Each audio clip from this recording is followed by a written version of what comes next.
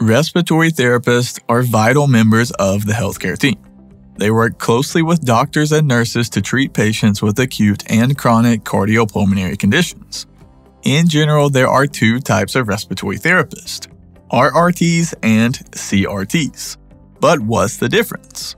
Well, simply put, a CRT or Certified Respiratory Therapist holds the entry-level credential that is obtained by passing the TMC exam with a low-cut score.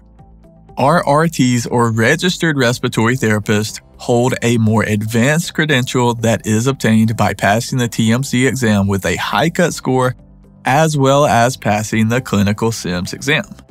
Keep watching if you want to learn more about the differences and similarities between a CRT and RRT, including their roles, responsibilities, and educational requirements. So what exactly is the difference between a CRT and an RRT? Well, as previously mentioned, both are highly skilled professionals who provide life-saving care to patients with cardiopulmonary conditions. They are both licensed and trained to perform the same job duties and are even employed in the same setting. But the primary difference between CRTs and RRTs is their level of credentialing. The RRT credential is preferred by many employers because it demonstrates a higher level of knowledge and competence. Therefore, in general, RRTs often have more opportunities for advancement and higher salaries. They may also be eligible for positions that are not available to CRTs, such as management and supervisory roles. So now let's talk a bit more about CRTs. A Certified Respiratory Therapist is an RT who has obtained the entry-level credential granted by the NBRC. This is the minimum requirement a respiratory therapist needs to apply for a license to practice respiratory care. As I mentioned, this credential is obtained by passing the TMC exam with a low-cut score. After earning the CRT credential, the candidate becomes eligible to apply for a license to practice respiratory care in the state where they plan to work.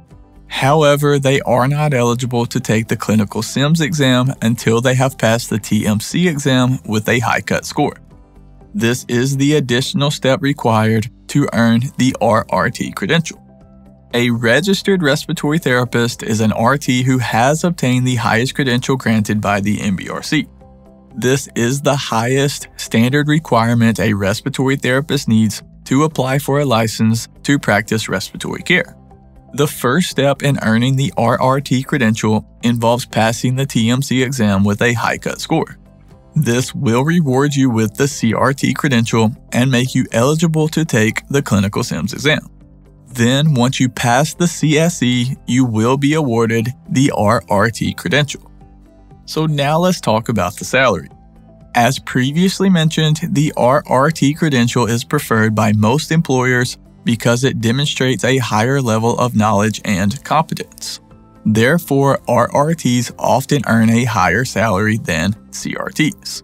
Of course, this is just a generalization and this is not always the case. But according to Salary.com, the median annual salary for CRTs is around $64,000, while the median annual salary for RRTs is bumped up to around $69,000. While that's not a huge difference, RRTs do earn slightly more, which can add up over the course of your career. And I also often get asked about the education requirements for each credential. Just know that both CRTs and RRTs must complete an accredited respiratory therapy program to practice respiratory care. Therefore, the education requirements for both credentials are the same. This means that the steps for becoming a CRT or RRT are almost the same as well. This includes the following. First, you need to have a natural desire to help others. Then you must graduate from high school, take the required prerequisite courses, apply to your favorite schools, enroll in the program, complete the required coursework, complete the required clinical experience, graduate with an associate's degree, pass the NBRC credentialing exams, apply for a license, and apply for a job. The only difference is in step number 9, which involves the NBRC credentialing exams. Again, to become an RRT, You need to pass the TMC exam with a high cut score and then pass the clinical sims. This is the only additional step required to earn the RRT credential. So you may be wondering if it's worth advancing from a CRT to an RRT. The answer is that it depends on your personal goals and preferences. If you're happy with your current salary and position, then there's no need to pursue the RRT credential. However, if you're looking to earn a higher salary and have more job opportunities, then advancing from a CRT to an RRT is probably a good idea.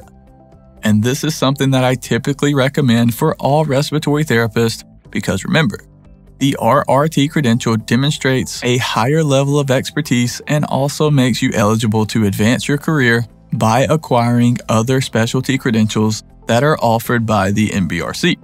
And if you want to support the channel, please be sure to like and subscribe. I would greatly appreciate it. And there should be some other helpful videos popping up on your screen right about now that I think you'll enjoy. And just a quick reminder, we are not doctors. This video is for informational purposes only. Thank you so much for watching. Have a blessed day. And as always, breathe easy, my friend.